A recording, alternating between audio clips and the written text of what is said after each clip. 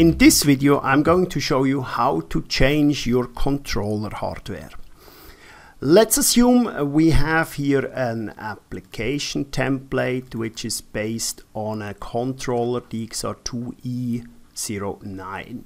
And as you can see, we have used already all input which are available, and let's assume also that the customer would require some additional logic on the controller which requires additional inputs.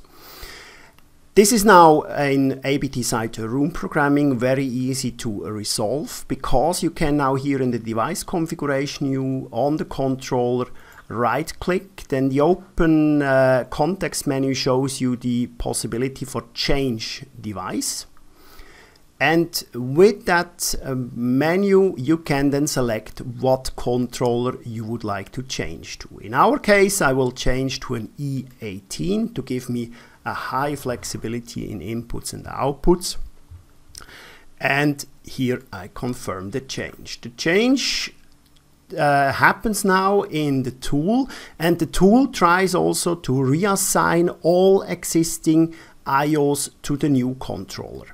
As you now can see, the tool has recognized that the controller currently has IOs which we do not support on the new hardware. In particular here, these are the relay outputs, so the E18 does not support relay outputs, and this is now here mentioned and says, okay, check please all the IOs and redesign the hardware layout of the IO channel where needed.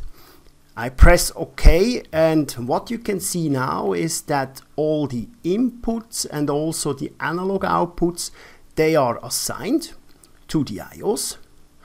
But of course there is no relay output, and as we see now here in the tool, we have here the fan speed relay output which was before there, and here we see that it's not assigned anymore.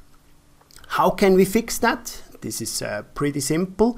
We just delete now here the existing output, which is a which was a relay output, and we will look for the triac output here to be replaced. So we have here the inputs outputs, we have here the binary outputs, and we have here the fan enable. Where is it? Enable fan speed triac here. That's the one we need for our application, and simply by drag and dropping it into our application functions and the room segment editor, it is directly assigned to the next free IO, and we see here also that the application now is ready as before, and we have new inputs available, we have a couple of new outputs available, and we are able now to add our control program with new inputs and outputs.